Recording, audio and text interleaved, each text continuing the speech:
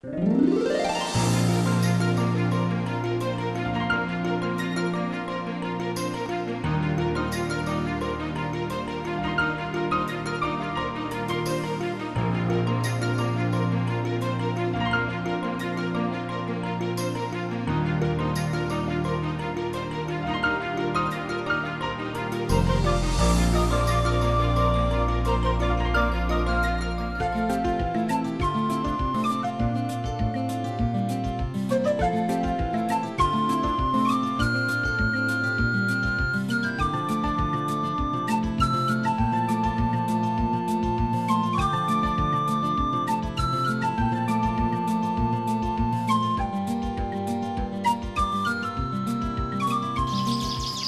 now something a little different for you. These three little fellows here. The idea came from a stately home in England that I was an artist's residence at, which was Burton Agnes Hall in Yorkshire. And these used to cause a lot of interest in the gardens. They did some bigger ones of a full set of geese. I thought it'd be rather nice to make some for my own garden here. And now I've just had a commission to do another one for a lady in France. So while I'm doing it, I thought I'd just show you, because you might like to make some for your own garden. It's not hard to do. You've got to have the materials. It's a bit hard on the fingers maybe. But let me explain whilst I make this one, so that you can make a few for your garden maybe. They're quite effective, as you can see. Well, I have a lovely spot to sit in the garden here and do this. I put this bench here 6 years ago. I've got my little veg garden in the front, so I know I'll be able to sit here in the future and just enjoy the view privately. So let's start off with what tools and materials we're going to need. Very simple, just maybe 2 pairs of pliers, the blunt nose and a pointed pair. I also use a pair of secateurs for cutting the chicken wire. Then of course you're going to want some fairly heavy wire, such as this, for making the main armature of the ducks or the geese. And if you're a hunter, you could even make these not just as an ornament for the garden, but you could cover them in plastic or paper mache and spray them if you go goose hunting. Right. Other than that, all you're going to want is some chicken wire. 1/2 inch is the best. This is a 1 inch, so it's all I've got in the garden at the moment. It'll have to do, but 1/2 inch gives a much better illusion of the body form. Right, I normally start at the head, and here you can see I've already made the head form, and we simply build a framework, a structure to support the chicken wire afterwards. So I've made the head, bent that bit round. Now I'm going to make almost a silhouette of a goose. So we're going to come down, get the form of the neck. How long the neck's going to be, maybe about that long. It's quite a big bird, this one. I reckon it's going to take me about 4 or 5 hours to complete it, so I've got to be charging €10 an hour. So we've got to look at using, we've got to look at €50 for a bird like this at a minimum.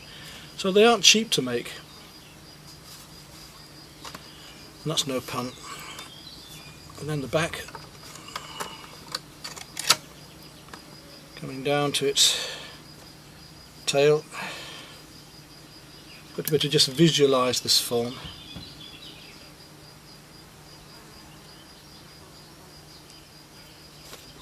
Then round for the tail. Come back again. Underneath for the rear and body of the bird. As you can see, we've almost got our goose there already. Need to add a bit more wire onto here and continue that up, which I'll do in just a moment. What I'm actually going to do to make the stronger framework, put a bit more breast on that. We'll bend that out a bit more for the breast of the bird. So it's important we get the right shape now. There we go. Now I'll bend that round there, back onto itself.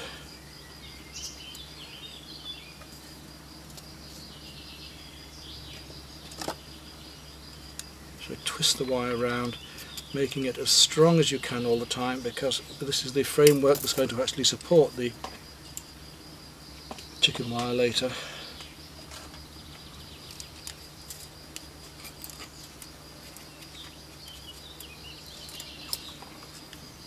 And the stronger we can make this all the time, the better it's going to be later.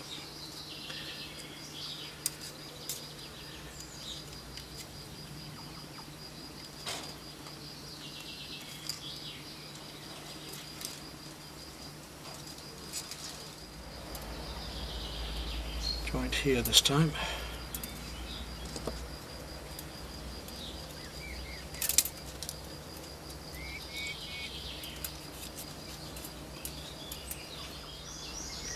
and finish that piece off there.